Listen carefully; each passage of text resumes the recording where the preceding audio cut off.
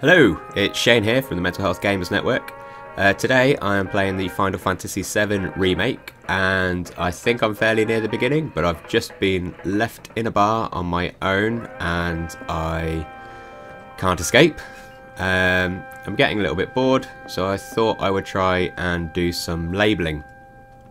So when you kind of get frustrated or overwhelmed, doing something that kind of takes you out of your thoughts and into your environment can be really helpful in order to try and kind of deal with any overwhelming thoughts or anything that you're having, and try and push you a bit further back into that window of tolerance just so you can manage a little bit more.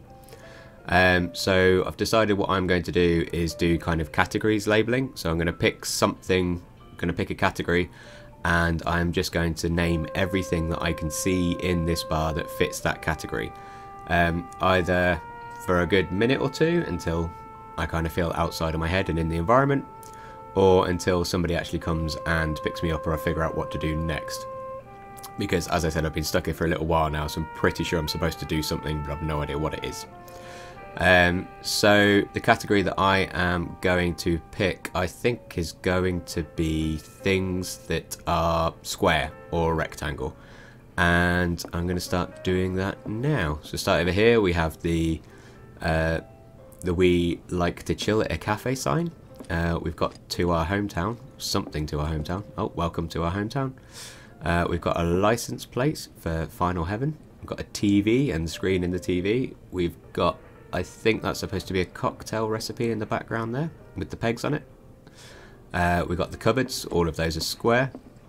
We've got 3 different menus. We've got a drinks menu, a lunch menu and a dessert menu. Got a big luminous egg and chips sign. We have got 2 photos and 1 drawing, which I'm assuming is done by Marlene, or maybe even Barrett. So we've got the 7th Heaven. I think that's supposed to be a license, so the manager is Tifa. We have this, I actually don't know what this is. It could be a map, it could be the molecular construct of a cocktail. Difficult to tell.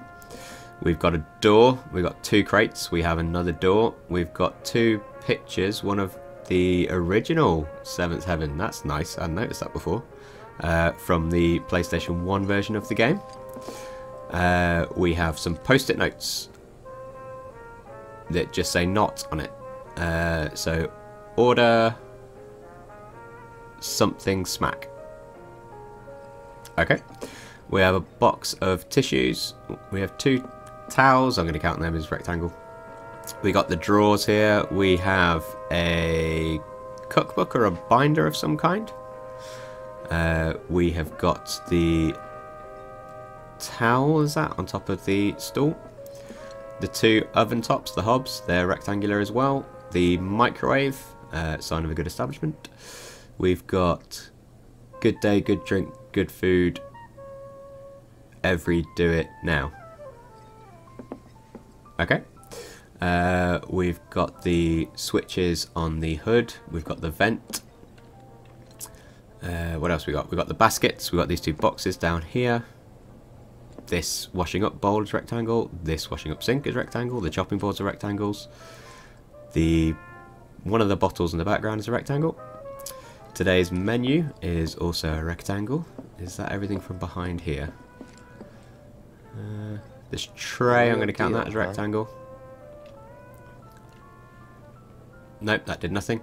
Books, they're rectangles. A sneaky picture of a chocobo that I hadn't seen before, also a rectangle. And coasters, which is a rectangle. Menu on the bar. So we have the luminous blue pizza sign. We have the front of the pinball machine, which I thought I was going to have to press, but